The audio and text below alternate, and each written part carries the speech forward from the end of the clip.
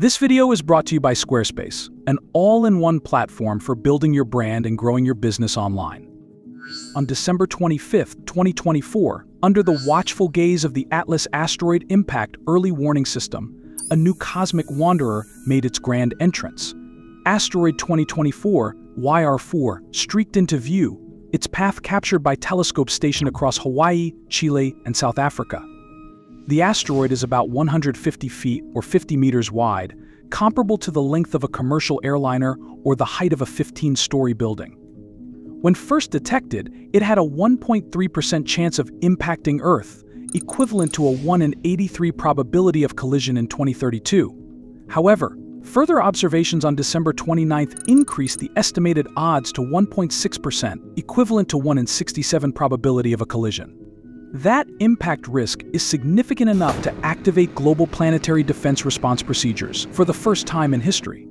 And now, new calculations as of February 6th reveal a further increase in the odds of impact.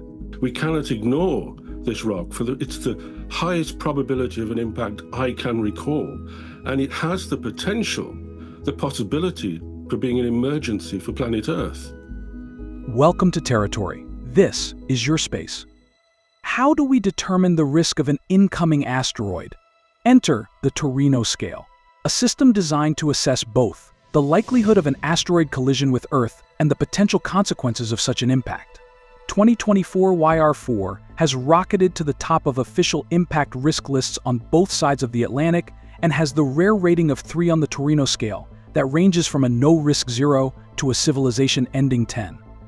The only asteroid ever to have a higher score on the Torino scale was 99942, Apophis. It briefly had a rating of 4 on the Torino scale in late 2004, but the asteroid is now just a 0 on the Torino scale, which means that it has a negligible risk of impact for at least a century. Now, 2024 YR4 isn't massive enough to cause an extinction-level event or a global catastrophe.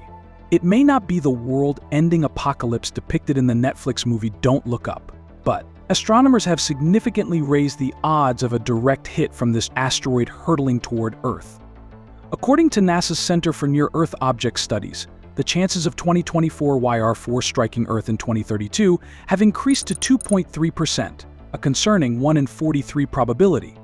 However, as more observations come in, this information is subject to change. The problem is, we have just a couple of months left to track this asteroid before it disappears from view. New observations will refine its orbit, likely reducing the chances of impact to nearly 0. But if the probability remains in the same ballpark, we'll be facing a serious situation because the asteroid won't return into view until 2028, leaving us only a few years to make a critical decision and take action. We only have another couple of months to observe this rock before it goes out of sight. NASA has impacted other asteroids to see the effect on their orbit and their trajectory, and that has worked to a limited extent. But it might not work for this object. It may well be. We might even have to consider the severe measures of sending up a nuclear weapon to the surface of this asteroid in order to deflect it further. With the current data astronomers have on the asteroid, they estimate not just one possibility for impact in 2032, but 7 possibilities between 2032 and 2079, with the first possible impact date being December 22nd, 2032. Again, as more observations come in, this information is subject to change. But what if asteroid 2024 YR4 were to strike Earth?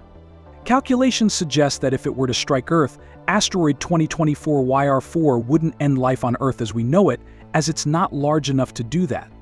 But it could be locally destructive, depending on where it hits. The impact could be comparable to the 1908 Tunguska Event, where a powerful explosion, estimated between 3 and 50 megatons, occurred over Siberia, flattening approximately 80 million trees across 830 square miles of forest. Scientists, however, believe that the observation of the asteroid is still in its early days, and that more telescopic data will most likely lead to a reassignment of its Torino scale value to level 0. In fact, most newly listed asteroids on the Torino scale initially show a rising impact probability as observations refine their paths until the risk drops to 0. The same is likely for asteroid 2024 YR4. At the moment, the asteroid is exceedingly faint at magnitude 23, and it is expected to continue to dim throughout February until it leaves our view. So let's ask the big question. Before that, let's quickly hear from today's sponsor, Squarespace, which offers the best tools for easy website design. With their AI-backed design intelligence, creating your unique digital identity is fun, effortless, and quick. Their website design system called Fluid Engine lets you customize every design detail with this extremely helpful drag-and-drop technology. Squarespace also has built-in analytics so that you can easily track who's coming across your new page. Check out squarespace.com for a free trial, and when you're ready to launch, head to squarespace.com/territory to save 10% off your first purchase of a website or domain. Now back to the space rock. What if future observations confirm that asteroid 2024 YR4 is on a collision course with Earth on December 22, 2032? First, the potential impact is still years away. Plus, we've already tested our ability to deflect an asteroid. In 2022, NASA's Double Asteroid Redirection Test successfully struck Dimorphos, a moon of an asteroid, demonstrating planetary defense in action. Notably, Dimorphos was much larger than 2024 YR4, measuring 525 feet across. So if 2024 YR4 does pose a threat, we're at least somewhat prepared.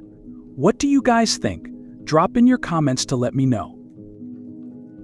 And while we're on the topic of asteroids, here's a pretty fascinating theory worth diving into. Every 30 to 34 million years, our solar system passes through the plane of the Milky Way galaxy. Coincidentally, during this time, as fossil records show, our planet goes through major ecological disasters that wipe large numbers of species off the face of Earth. To put two and two together, let's go back in time, some 66 million years ago. The solar system was approaching the galactic plane. Meanwhile, on Earth, the Cretaceous period was nearing its end. The world looked a lot different back then, with land masses in places you wouldn't recognize today. This was a world of superlatives, where everything was bigger, weirder, and more intense. The Cretaceous was like Earth's rebellious teenage phase, with wild fashion choices and a go big or go home attitude. In the meantime, something was happening to the distribution of land. Continents had begun to form.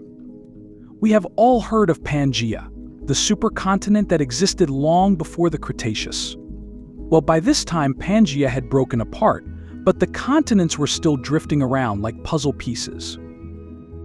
This period was one of the warmest in Earth's history, with tropical temperatures extending all the way to the poles.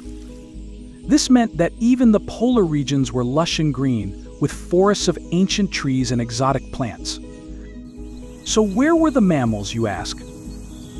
Mammals during the Cretaceous were small and insignificant, smaller than today's rabbits. Everything that lived on land that was larger than a meter in size was a dinosaur, unarguably one of the most successful animals to ever walk the planet, dominating the world for more than 150 million years, until that dreaded day. An asteroid bigger than Mount Everest was hurtling towards the Earth at a speed of 43,000 kilometers per hour. For context, the speed of sound is 1,200 kilometers per hour. As it tore into our atmosphere, the asteroid compressed the air in its path, thereby heating up so much that it could have been as hot as the surface of the sun. As it crashes into our planet off the coast of modern-day Mexico, it unleashes chaos on a scale never seen before. The impact is catastrophic. Apocalyptic, rather.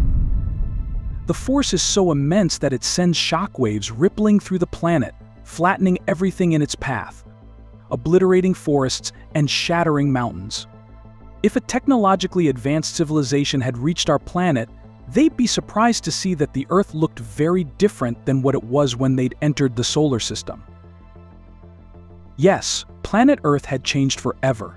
The mighty dinosaurs that ruled it for millions of years were now reduced to fossils in the Earth's crust. But where did the asteroid come from? Remember we discussed in the beginning how every 30 to 34 million years, our solar system passes through the plane of the Milky Way galaxy.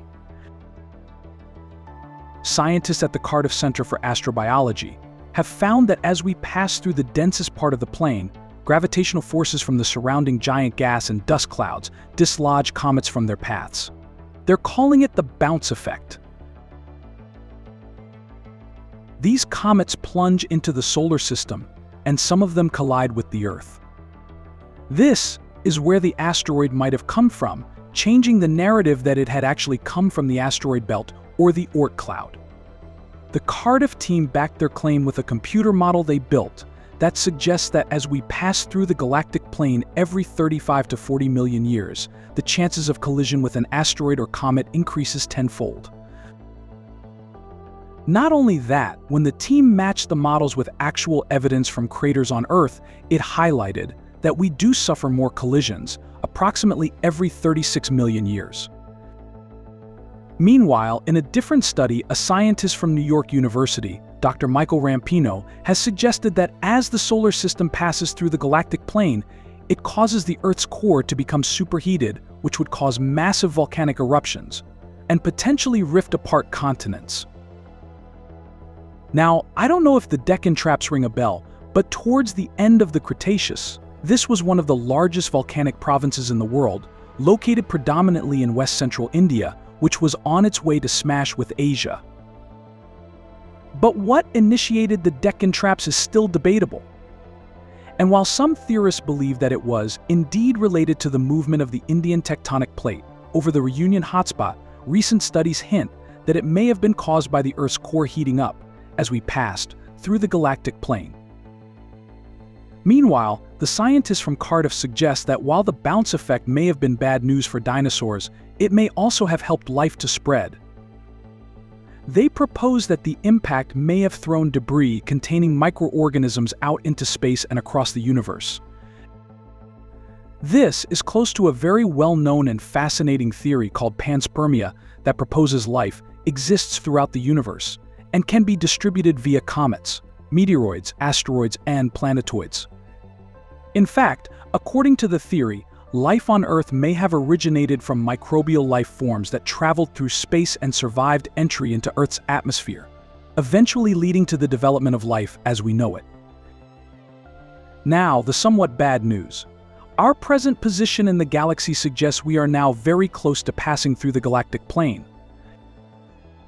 But don't fret, as not all scientists believe that the solar system passing through the galactic plane causes an apocalypse. An astrophysicist at the Max Planck Institute for Astronomy, Corin Baylor Jones, says that it is highly unlikely, and the chances of it are so low that you normally wouldn't bother to mention. If one were to tweak the parameters describing the galactic plane, you could well find completely different results, he says. He also stresses that the model does not account for the fact that asteroids, which are not as far out as the Oort cloud, could have caused the craters. And even if the bounce effect were to cause a global catastrophe, we wouldn't come face to face with it in hundreds of thousands of years. Who knows where we will be by then? But for humanity to carry on its torch, we have to become a multiplanetary species, or else we might face the same consequences as the dinosaurs. What do you think? Drop in your comments to let me know, and if you enjoyed this video, please give it a thumbs up and consider becoming a member. And as always, don't forget to subscribe to Territory, because this is your space.